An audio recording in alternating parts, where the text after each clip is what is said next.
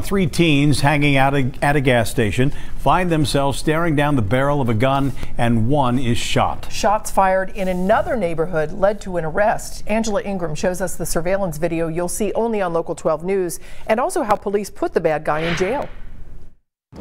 Antonio Pritchett just accepted a plea deal, but this case is much bigger than just one robbery. The Cincinnati Police Department has technology used on both sides of the river to help catch criminals regionally. And in this case, the public also helped as well. And here you can see Mr. Pritchett and a known accomplice. Three teens hanging out at a gas station were doing nothing wrong. Playing on their phones like many juveniles do, and these two individuals come up and accost them with no provocation. They were at the food mart on West Galbraith and College Hill on September 25th. The victims' faces are blurred to protect their identities, but you can see two men come up on them. One starts to rob the boys. Here he starts to grab his cell phone, go into his pockets. Mr. Pritchett, who's behind him in the black, is armed with a .22 caliber handgun. Antonio Pritchett shoots one of the teens who tries to run.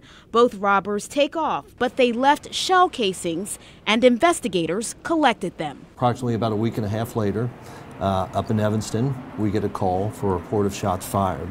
Well, on this occasion, two separate individuals witnessed the shots fired incident, called it into the police, gave a very detailed description of the vehicle, including the exact license plate.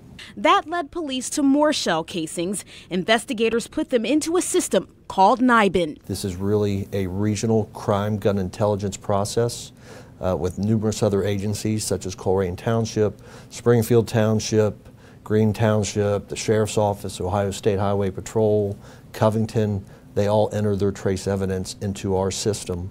The casings from the College Hill robbery were already in the system. NIBIN matched that evidence to the Evanston crime, and that led police to Antonio Pritchett, who's now going to prison. We're very thankful for the community that stepped up and called this in, because without that piece, we would not have stopped that car. We would not have made that arrest. And I think that the message to those pulling the trigger in the city of Cincinnati, we have the technology. You are going to leave evidence behind.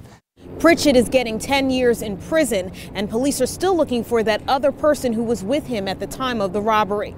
At the Hamilton County Justice Center, Angela Ingram, Local 12 News. And if you can help police find the other robber, call our partners at Crime Stoppers. That number is 352-3040. Remember, you don't have to give your name to get a cash reward.